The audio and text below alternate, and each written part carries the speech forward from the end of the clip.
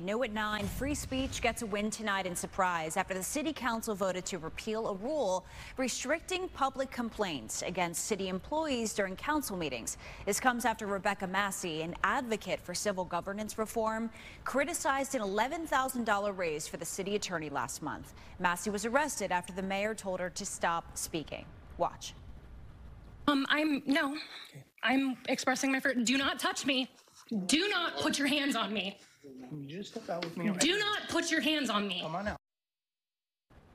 Surprise police took Massie into jail, and she has been charged with trespassing. The previous city rules required the public to fill out an online form an hour before the meeting.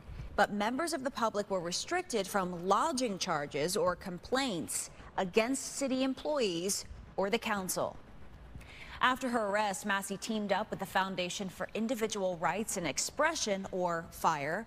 The free speech group has filed a federal lawsuit against the city, claiming the mayor and city council violated the 32-year-old mother's constitutional rights.